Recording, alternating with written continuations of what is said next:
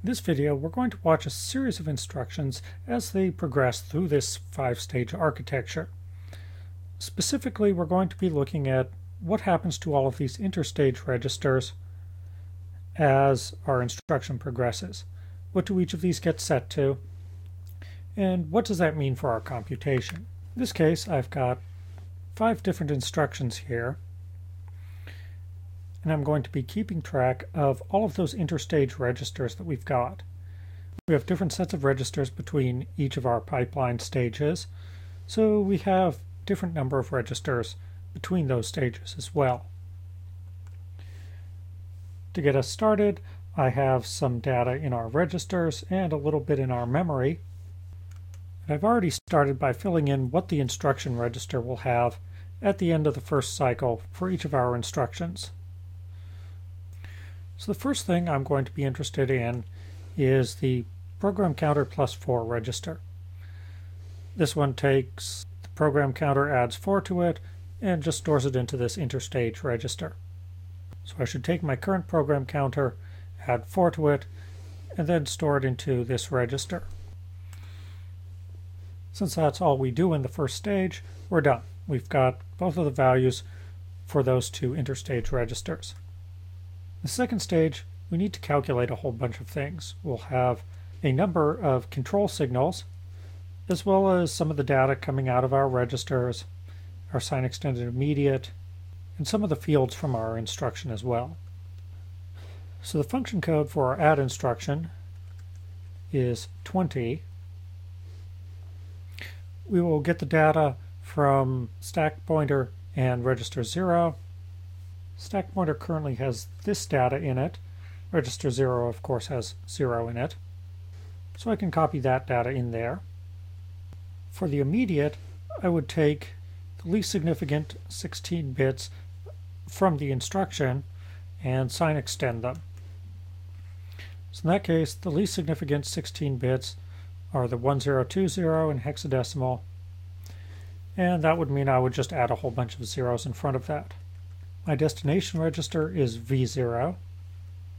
My RS register is stack pointer, and the RT register is register 0.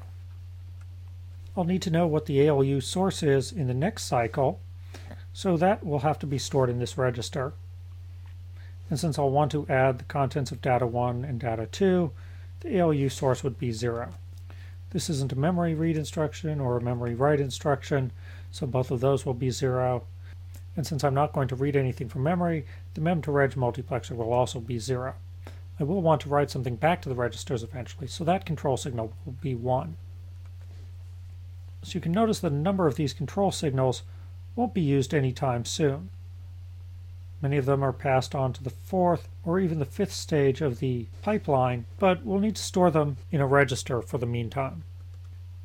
The second cycle, though, our second instruction comes in.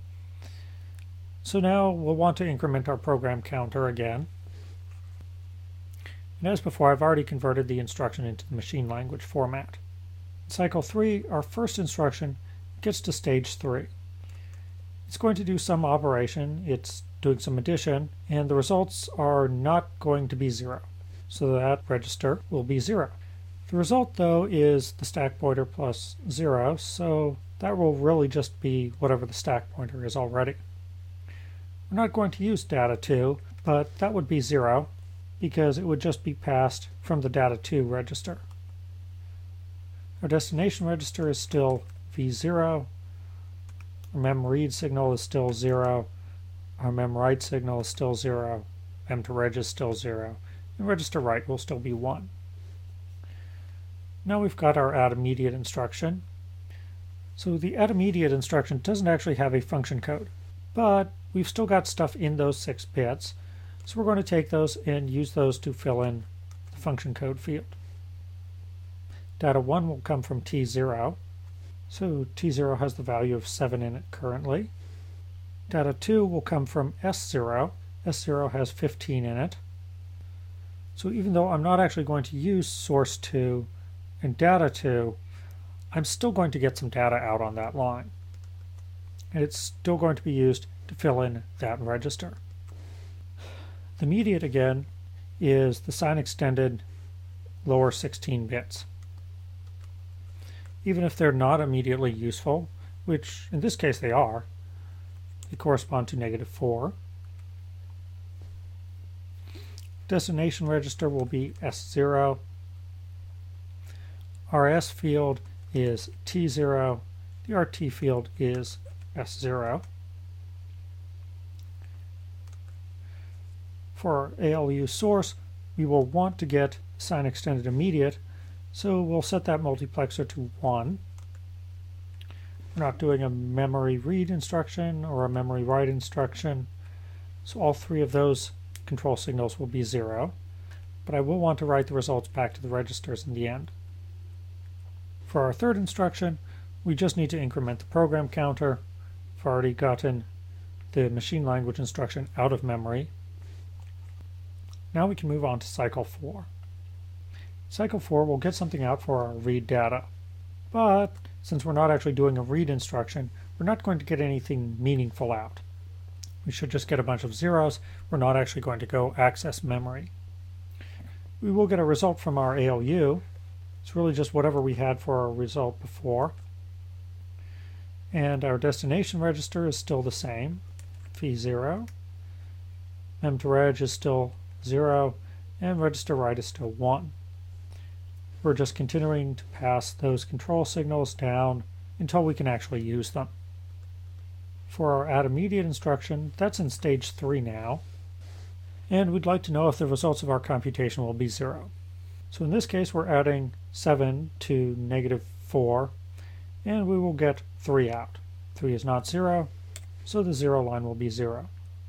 Data 2 is still 15. Destination register is still S0. Mem read is still 0. Mem write is still 0. Mem to reg is still 0. And reg write is 1. Our third instruction reaches the instruction decode stage. Our function code will be the least significant 6 bits, even though they're not actually useful for this instruction. Data 1 will come from the stack pointer, which we had up here. Data 2 will come from S2, which is 17.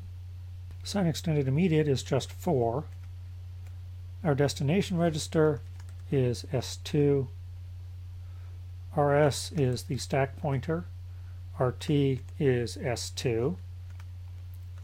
For our ALU source, we will want to use the sign extended immediate, so that means we'll set that control signal to 1. Again, we're not going to read from memory, but this time we are going to write to memory. Since we're not going to write anything back to the registers, we don't really care what our mem to reg multiplexer does, but we don't want to write anything back to the registers as a result. For our fourth instruction, we just get the instruction out of the instruction memory and increment the program counter. We can now move on to cycle 5. Our first instruction is just going to write all of its results back.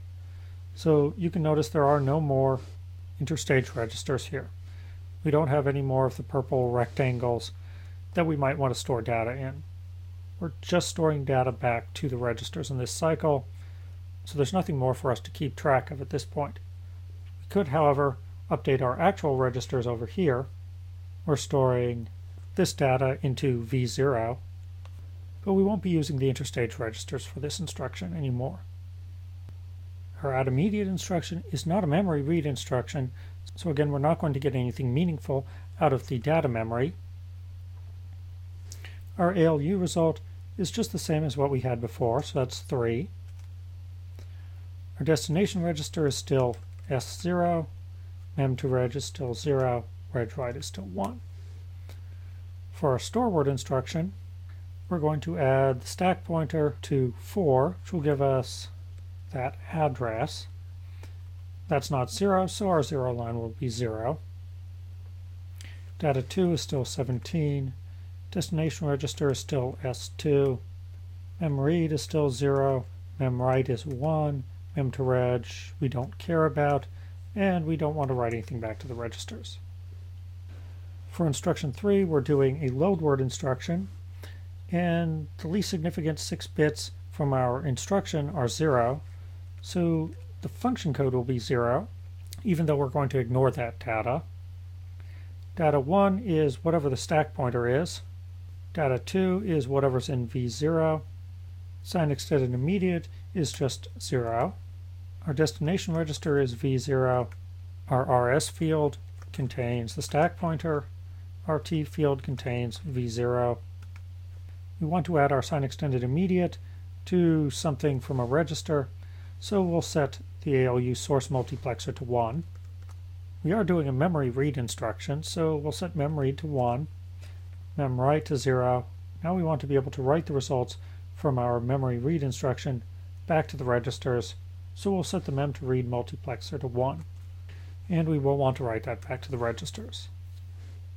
The fifth instruction is now making its way into the pipeline, and we've pulled the instruction out of the instruction memory. And now we just need to increment the program counter. In cycle 6, our first 2 instructions are basically done, and we're just left with our last 3 instructions.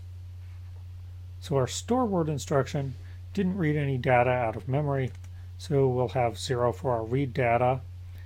ALU result will just copy over from the previous stage, along with the destination register, the mem to reg signal, and the register write signal. Our load word instruction adds the stack pointer to the immediate and comes up with something that is not 0. We will copy data 2 over. Destination register is V0 again. Mem read is 1. Mem write is 0. Mem to reg is 1. And reg write is 1. Our fifth instruction is an R-type instruction, so this time the function code actually matters, and we can just read that from our instruction as being 22. Data 1 is the data in A0, which is the value 3. And then our second data is T2, which is 9. Sign extended immediate will give us 1022. Our destination register is V0. RS is A0. RT is T2.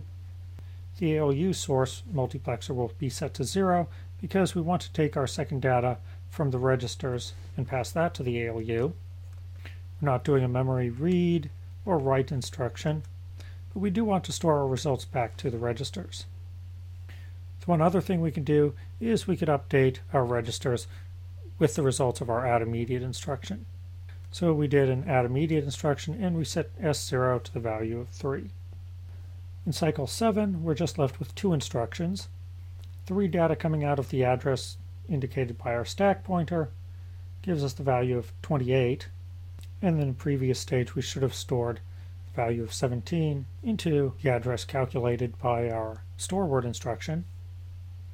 Our ALU result just carries over from the previous cycle along with our destination register, the mem to reg, and reg write signals. Our subtract instruction is calculating 3 minus 9, which will give us -6.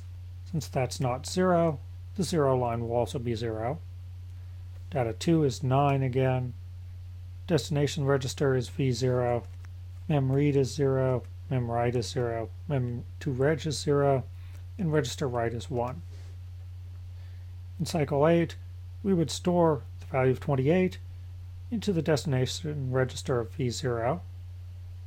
Now we're just left with our subtract instruction. It's not going to access memory, so it's not actually reading anything out of data memory. ALU result is still -6.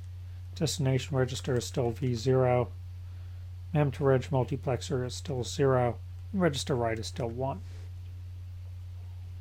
In the last cycle, cycle 9, the results of our subtract instruction would be committed back to the registers, and we would update the value of V0 with -6. So this is what we would get for watching these 5 instructions as they moved through our pipeline. They're going to update all of the interstage registers as they go with their temporary results. This allows us to keep track of what we need to do in the next cycle without having to maintain the entire pipeline for every instruction.